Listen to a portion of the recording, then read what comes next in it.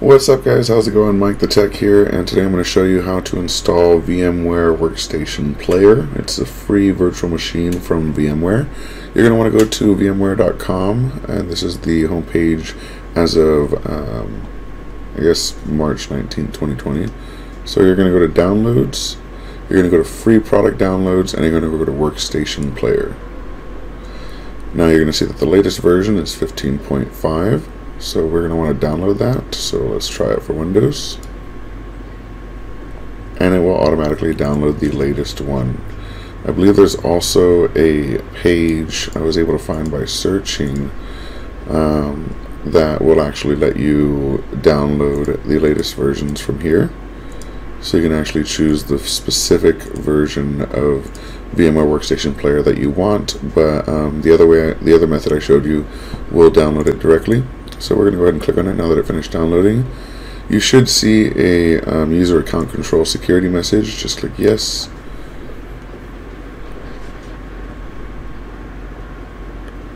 Oh, also, while this is going, I want to thank F. Azar for asking in the comments, are there any other free-to-use virtualization software apart from Oracle's VirtualBox? Well, yes, and it is VMware, and that's what I'm showing you now. So thank you for the comment, and I hope you checked out this video. So yeah, going back to our video, we're going to go ahead and click on next. We'll accept the terms of the license agreement. You can install a advanced keyboard driver, which I do recommend, and then hit next. You can check for product updates on startup. This is up to you if you'd like to do this or not. And join the VMware Customer Experience Improvement Program. That's up to you as well. This will send usage information to VMware, so be aware of that. But both of these are optional. You don't have to do either one of these, and it'll work fine.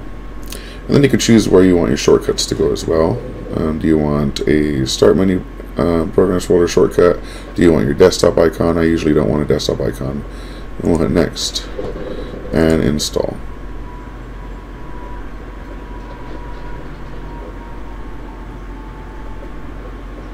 Also, you'll notice that I'm actually using a real green screen now, not that weird VCam software. I actually have a paid license for VCam, and it would just constantly flicker out for some reason, so I just brought back the green screen.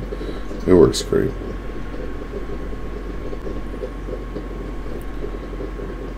So if you hear the bubbling, I've got some coffee going right now.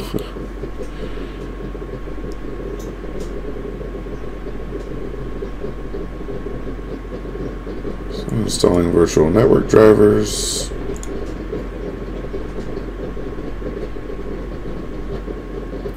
And it looks like we're done. You can also put a license if you'd like to, but you don't have to. Go ahead and click on finish.